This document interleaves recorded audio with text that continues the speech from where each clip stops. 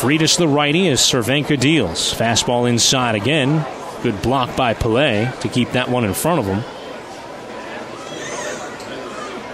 And keep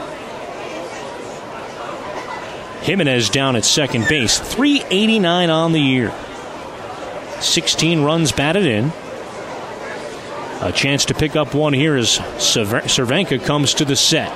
Checks Jimenez at second, kicks and deals the 2-0. Line drive toward right field. Diving stop by Kang, and he can't handle it. Picks it up, and there's no play.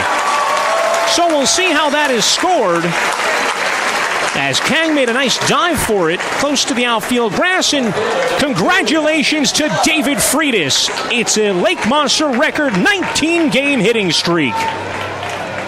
They come in all shapes and sizes. He didn't kill this one, but it's equally as effective, and David Freitas has set the Vermont Lake Monster record with 19 consecutive games with at least one base hit. I don't know if Pelé was going to try and show off a strong arm and throw from his knees, but he went to transfer it and it popped up, and that ended that. So Labrie now with a chance to drive in a 2-out run. The payoff pitch on the way. A line drive toward deep left center field. Sanchez playing way too shallow. He's not going to get it. It's going to go all the way to the wall. Scoring easily is Freitas from second base.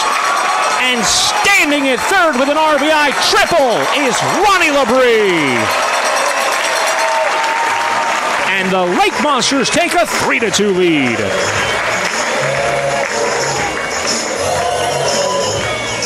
Umbrella's still up in the certain parts of the general admission area. It's really just two people have the umbrella up. I don't know if someone hasn't notified them that it's not raining, or if it actually is. It's hard to tell. Fly ball right field. Wade Moore moving over on the line. Wade Moore on the run, reaches out and makes a diving catch again.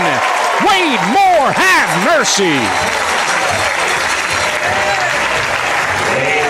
This is getting routine for Wade Moore as he retires the side, and the Lake Monsters do yield a run as the Spinners tie it up at 4-4 as we've played 4.5 here at Centennial. You're listening to Vermont Lake Monster Baseball. The Zone. A ball and 2 strikes now to the batter, Wilfri Pena. Righty against righty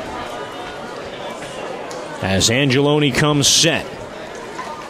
Moore takes off. The pitch is a high fly ball deep to left field. Going back for a look is Schwindenhammer at the wall, and this one is out of here!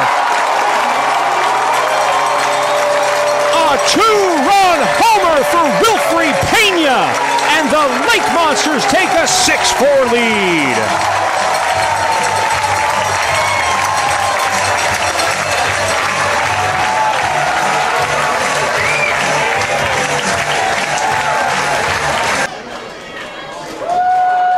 So Vidic staying alive, fouling a couple of 2-2 pitches off as the crowd ramps back into the 2-strike clap.